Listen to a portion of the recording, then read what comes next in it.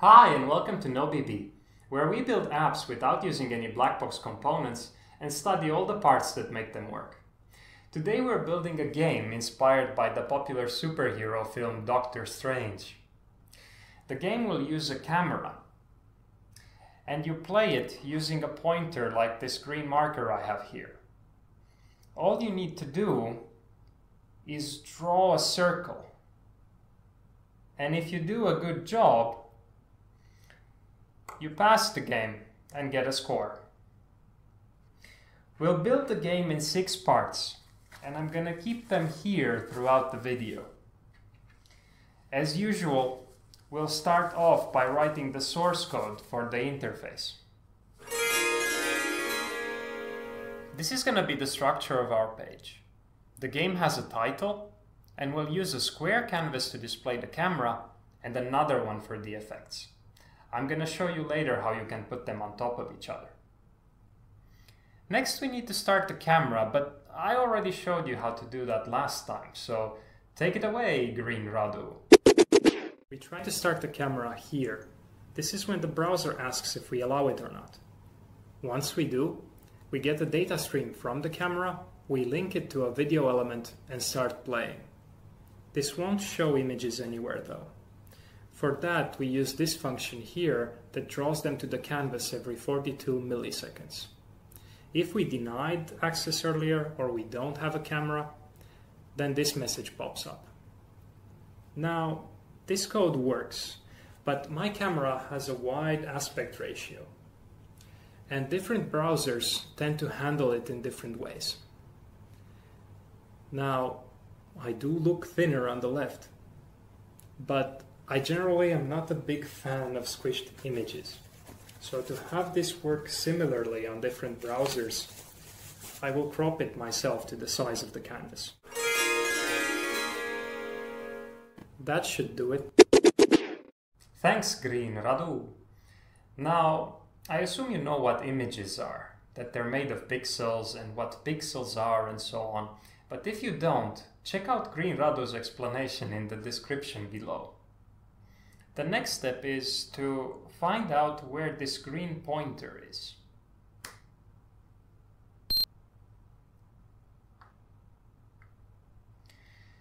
Now, I say this is green, but there are so many greens out there. This is pure green. It emits no red or blue light and a maximum amount of green light. But it's quite different from my pointer here.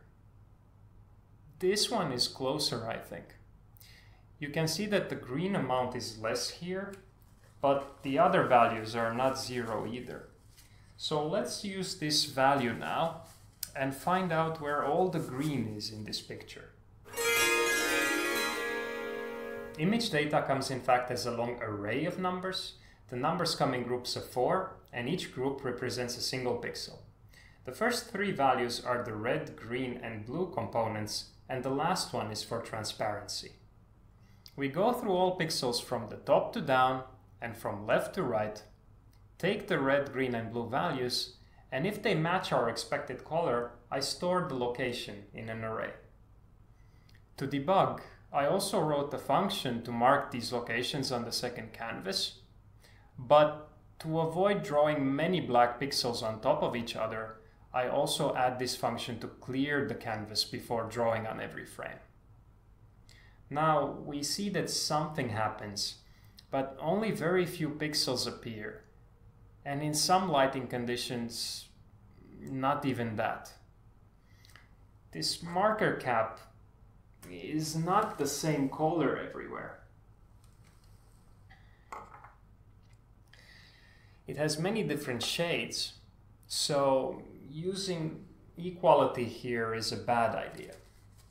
We need to allow more colors that are nearby in the color space. And that's what we are gonna do next. I measured the Euclidean distance between 2 points in RGB space using this function, and I set a threshold here instead of just checking for equality. You may need to play with this value and also with the base color value as well. It's very sensitive to the color in the room. So to make this easier for players, I add this piece of code here that waits for you to click on the screen, grabs the color you just pressed, and sets it as the base color.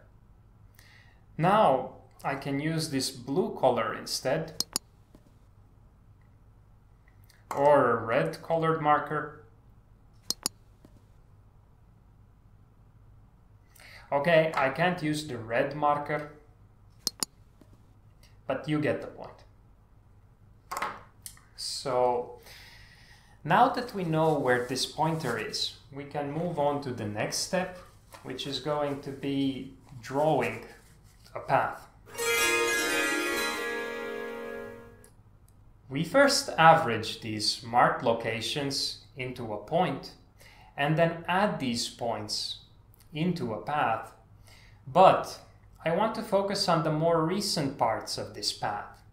So I'm going to discard the old locations, and now I have this kind of tail to work with. To debug, I now draw this path on the canvas using this function, which calls this draw segment function between every 2 consecutive points. So the question now is, how round is this shape? Well, first thing we need to do is close it. And then one way to measure roundness is to use the surface area of this polygon. Now, imagine that I inflate this polygon, but no stretching allowed, so the length always stays the same. You can see that larger area means a rounder polygon, and the maximum area is going to be that of a circle. So if we ratio the area of this polygon to the area of the circle, we have our roundness measure, and that's what we're gonna do next. The function looks like this. It first gets the length of the polygon by adding up all the individual segments, and we remember to add the last one here as well. For the area, I'm going to use the Shoelace formula, which is called like that because it pairs the coordinates in this way. I won't explain why this formula works in this video, but I'm going to put a link in the description. Code-wise, these two functions look very similar to each other. Then we calculate the radius of the circle, its area, and finally return the roundness value, which we also use as the score. We're gonna need a 95% score to pass the game, but you can get higher values if you try hard enough. Now, when the game is over, we don't look for the pointer anymore. We keep the path unchanged, and we show the score in the center of the polygon. We show the score as orange text, and we need these parts here, otherwise the top left corner of the score would be in the center of the polygon instead. I also want to use 1 point precision for the percent value. Game mechanics are now done, and we can move on to the visual effects. We're gonna display fireworks all over the path. And our fireworks are gonna be made of particles that are gonna be shooting in every direction. So next, we're gonna write our particle class. Each particle will start at a given location and move with a given velocity. And every one of them will exist for just 10 frames, so not even a second. The particles have a move method that updates the location by adding the velocity vector to the current location, and we also have a method for drawing here. For that, I first find out the past location, where the particle came from, and draw a segment from there to where it is now. I do this instead of simply drawing points because I think it looks better. It's like you see a trail for the particles. So now that we can define particles, let's add them to the path. I update all particles on every single frame. This function creates new ones all over the path, and each one of them gets a random velocity. I scale the velocity by a factor of 10, otherwise the movement is too small to see. I then move and draw all particles and trust that each object knows what to do. Finally, I remove particles when they die. First in, first out. I comment out the debugging function so it doesn't interfere with the particles, and the end result is now this.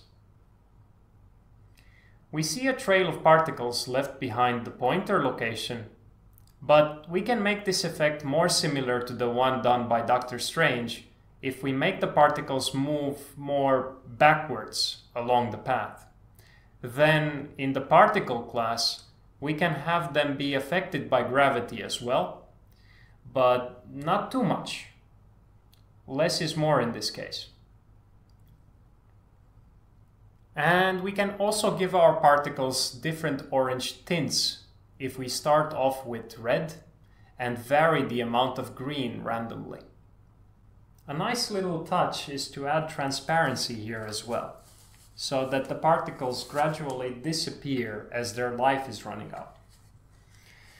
Okay, I'm gonna wrap this up now. I just made the inside of the portal turn black when the game is over, and I put the two canvases on top of each other in CSS. But now, if I still want the players to click to select the color, I need to make the top canvas unclickable. Otherwise, this event listener won't work anymore. So let's try it out one last time. Green works, but can I switch to blue if I click on it? Okay, now if I make a round enough shape, portal opens and I get a score. Now, if you think this effect is too boring, you can check out the more sophisticated version of the game, which looks like this.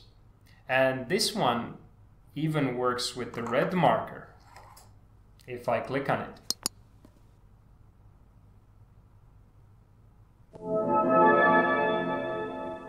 Check out the source code of the full game, and if you're the first to answer how I got it to work with the red marker, and name 5 other things that I improved upon, you'll get a shout out in the next video. Today's shout out goes to Stefan, who answered to all 5 questions from the last episode. Congratulations for that. Radu, signing out.